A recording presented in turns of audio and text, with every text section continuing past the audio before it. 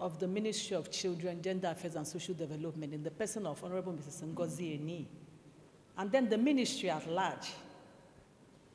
Today will indeed be a memorial in the collaborative effort for gender equality, gender mainstreaming, and women economic empowerment. It is pertinent to note that the WE policy came into being during the last administration of His Excellency Muhammadu Buhari, the last president of Nigeria. That was when the WE policy was introduced.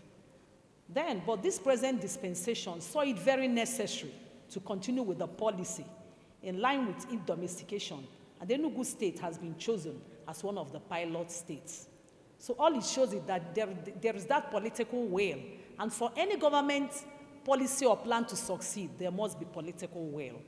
That is why we are all gathered here to participate and form the technical working group.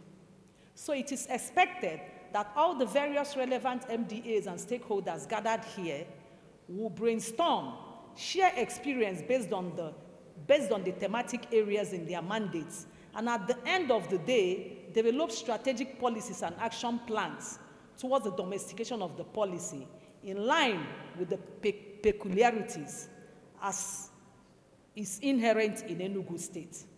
As earlier outlined, women, as one of the gender groups, are very vulnerable, and so they need economic empowerment to boost them in not just family affair, but nationwide at large.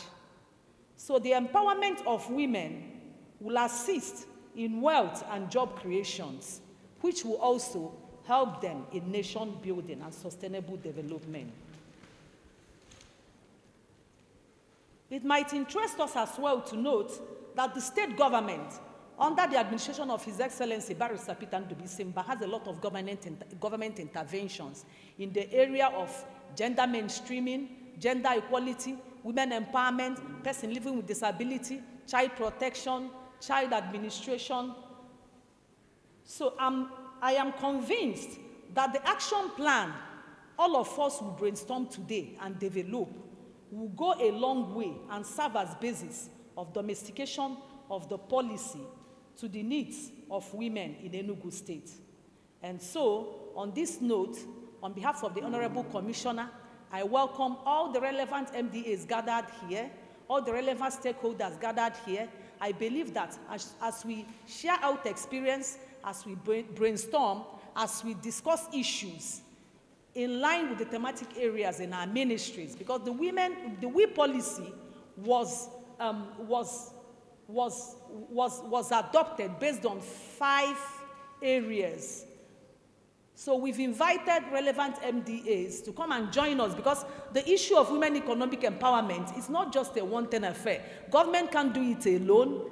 MDAs can't work alone. CSOs can't work alone. It is a partnership affair, a collaborative affair.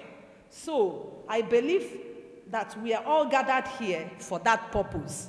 So on this note, on behalf of the Commissioner and then the Ministry at large, I welcome all and urge us to delve into discussions seeking collaborative approaches to the success of domestication of WE policy in Enugu State. So on this note, I inaugurate this technical working group and welcome all and wish us fruitful deliberations. Thank you.